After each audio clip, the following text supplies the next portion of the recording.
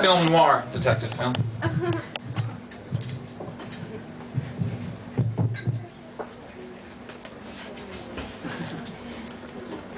I sat in my office one night while somewhere out of sight, someone up the street played a saxophone. My door slowly creaked open, and a dame stood there moping. She looked like a milkshake coating delicate saxophone. Actually, her looks were just a perk. I seriously needed work to pay off some gambling debts I was owing.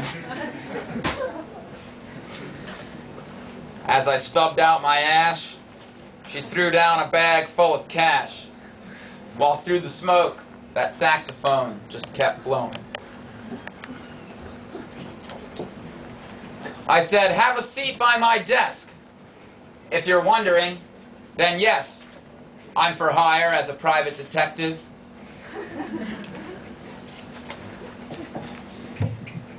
She said, "My name's Valencia. I'm one of the intelligentsia, and I pick you because I'm highly selective.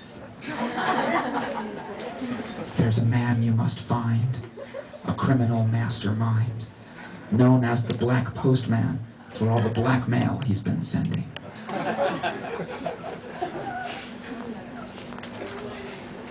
I said, "Lady, I've been through all this. Maybe let's just cut to the twist. You're really him, so why wait to the ending?"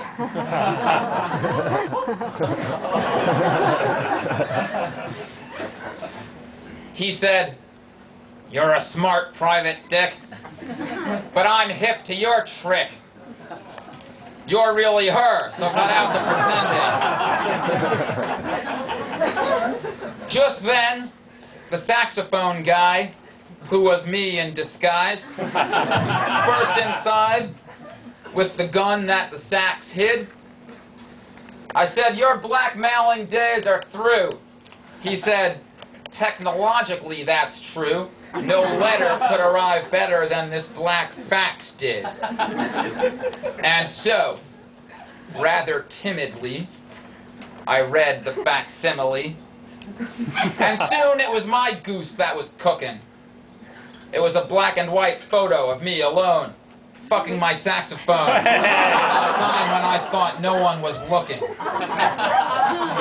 So it seemed I had failed, because now I was blackmailed, and he left with the money in the sack. I had only some clues and hints, and a few fingerprints. Valencia left and said she'd never come back. So I was still broke and in debt, but I wasn't out of tricks yet, because I found proof there'd be one more unmasking.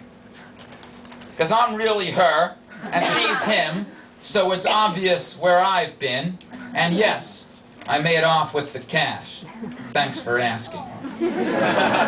Yeah.